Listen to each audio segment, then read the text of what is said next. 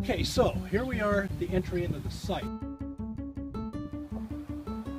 Remember the first day we were walking down from there, we were just starting the design and two bald eagles flew over the site.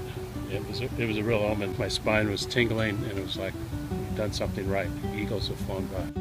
You notice we don't have an asphalt entry or parking lot here. It's because we really wanted to keep petroleum products off of this project. It was really a mandate from our landscapers. They did not want to have contaminated soil to plant. Every tree and most of the significant smaller brush pipe trees here, we bored down 13 feet with a borehole. And then we put a perforated drain pipe down in the side of that. By getting the roots to go down, they're able to get into the natural water tables in the more moist soil here and get off of our water budget as soon as possible and minimize the needs for water consumption here. It's been very successful. We wanted to have kind of a fun feature for the kids here. We obviously are trying to inspire our new generations here and get them to start thinking about sustainability. We salvaged these and brought them in here and made the kids tunnel out of it. A lot of the materials here I'll talk about along the way are salvage materials. And that was definitely a very strong goal of ours, is to use as much salvage materials as possible. Virtually all the building materials for this project came within a very small circle of about 100 miles. The building is a straw bale building. It was the first large commercial straw bale building built in the nation and the first in the state of California. These are straw bales in here. You can see the width of this wall is the width of the straw bale. This building officially has no HVAC systems. Interesting anecdote on that is I had a woman come up to me once in the summer. It was 110 degrees out. It was 78 degrees in the store. She said, "You guys are supposed to be environmental. What are you doing here with this air conditioning in the building?" I said, "Well, you show me the air conditioning. There's no air conditioning in this building, but it is so effective that when it's operated properly, it won't get more than 78 degrees in here." Cheers. We found in the early days, we put a sign on the highway that said "Weird Restrooms." As you can see, we found out that was one of our biggest draws. Probably 2 or 3% of our customers that came to the site came to see what the weird restrooms were. And let's go inside and Jeff can tell you a little bit more about them. So the bathrooms, we did a couple of things in here. Typically people have these plastic partitions. I found this product from a company called Yemen Harp. And they take recycled plastic bottles, and if you look closely, you'll see the labels are still in the plastic here. And then the wainscoting in here, as you can see, are all toilet tank lids. And we did a fair amount of shopping at the Sonoma County dump, which has a facility attached to it called Recycle Town.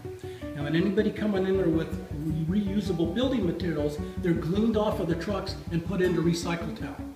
And I was there shopping for windows for the storage building and some doors, and I saw a mountain of these toilet tank lids. And I thought, "God, we got to be able to do something with these." We also have waterless urinals in here. These were among the first in the state at the time. The bicycle generators here were a real successful intern project that the interns have put together. People can jump on these and you light up a series of LED lights. The first one being 15 watts, 35 watts, 65, 100, and 140.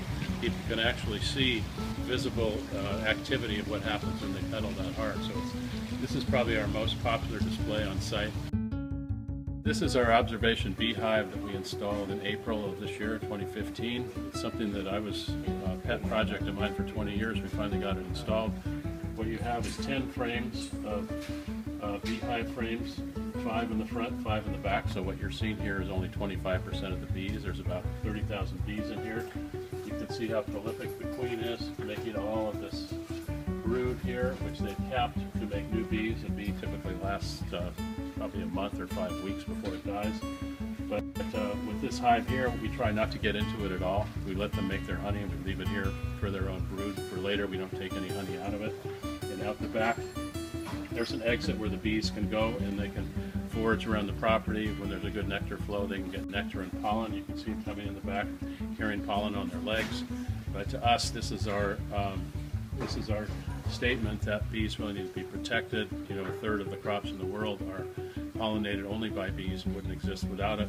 All the almonds in the Central Valley, many of the fruits and vegetables that we eat are pollinated by bees.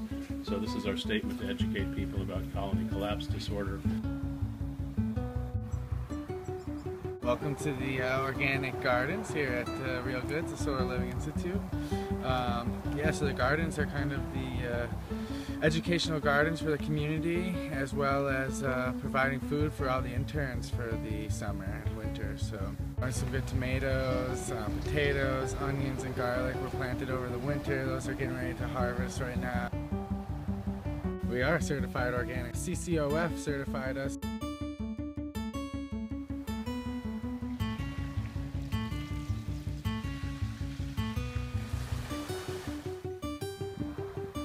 It was important to me that everything we did here was something that people could relate to, that they could take home with them. And I really didn't want people to walk away from here and say, well, that's really cool. If you got more money than brains, you could do that too. That was the opposite message. You know, the message was, it doesn't take much money at all to just think in the right direction.